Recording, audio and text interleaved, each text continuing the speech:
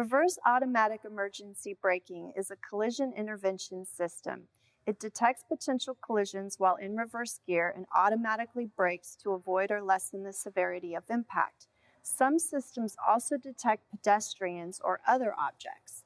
So Kurt, on this Ford, can you tell us what parts make up the system and how they work to keep the passenger safe? Yeah, so on this car, when we're reversing, the automatic emergency braking in reverse is really relying on the rear blind spot modules. And on this vehicle, they'd be located right around here, behind this rear bumper attached to the quarter panel. And you can see that, you know, this module it's mounted on a bracket and it's got some curvature to it. So it's different than what we would see on a front radar module.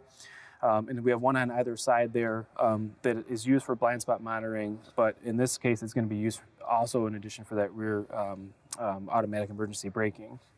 There's all kinds of repair scenarios going through my mind right now, right? Yep. Where that may end up damaged or may end up needing to be calibrated, right? So, I mean, you have the quarter panel that might be damaged, or even the flare that needs to have the bumper loosened, removed, right, to access the repairs.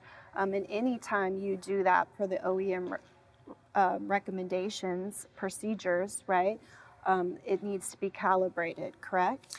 Yeah, so again, like you mentioned, like we'll refer to the OEM service information for when it would need to be calibrated, but in general, you know, any damage to the rear of the vehicle or anything where we would need to pull the bumper off, we're going to inspect the rear blind spot radar module back there and make sure that it looks okay, and make sure that none of the you know, the bracket or the structure has been damaged.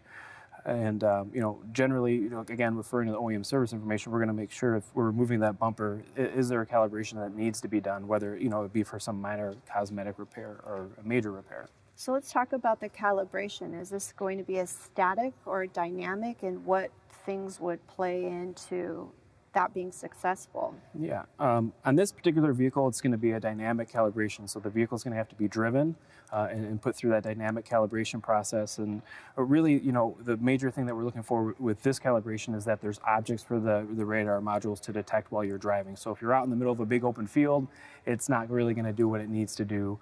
I would make sure too that the driving conditions are safe. We don't want to go out in a storm or anything like that. We want to have a safe, you know, driving conditions while we're going through and performing the calibration. Great information. Thank you. You're welcome. If you found today's tip helpful, please hit the thumbs up, subscribe to the channel, and share the video. Comment below for any future suggestions. These videos are made possible by SCRS. If you aren't currently a member, I encourage you to join. Visit scrs.com or use the link in the description below.